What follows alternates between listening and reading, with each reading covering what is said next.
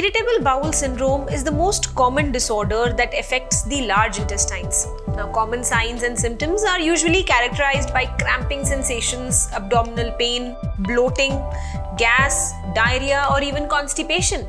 Now, this irritable bowel syndrome is a chronic condition that needs to be managed in the long-term run. Hello and welcome to Medical Dialogues, your daily dose of health and medical news. I am Dr. Nandita Mohan, and today I am going to discuss about new treatment guidelines that have been released for a personalized approach for treating patients with irritable bowel syndrome. New treatment guidelines that were recently released in the gastroenterology outline a more personalized approach for treating patients with approved drug treatments for irritable bowel syndrome with either constipation or irritable bowel syndrome with diarrhea. Now, we all know that irritable bowel syndrome is one of the most common disorders of both the intestines, affecting up to around 35 million people globally. The guidelines outline for the first time when to use the newly introduced irritable bowel syndrome drugs, when to rely on the old drugs that were previously approved by the FDA, and when to use over-the-counter drugs. Now, with more treatments available, the physicians can tailor a more personalized approach based on the symptoms a patient is usually experiencing.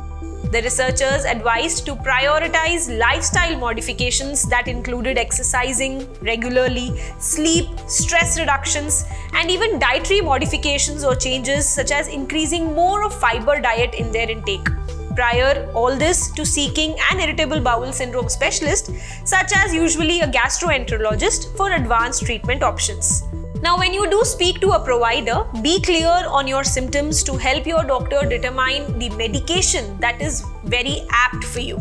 Therefore, the researchers concluded that having so many treatment options, the practitioners can now take a targeted treatment approach to the patient's symptoms. It's very important for patients to be open about their irritable bowel syndrome symptoms, and just as important for gastroenterologists to set realistic expectations for this chronic disease to ensure the best quality of life for such patients. That's all for today. Stay tuned to Medical Dialogues for latest updates. Never miss a medical update from Medical Dialogues. Like, subscribe, and press the bell icon.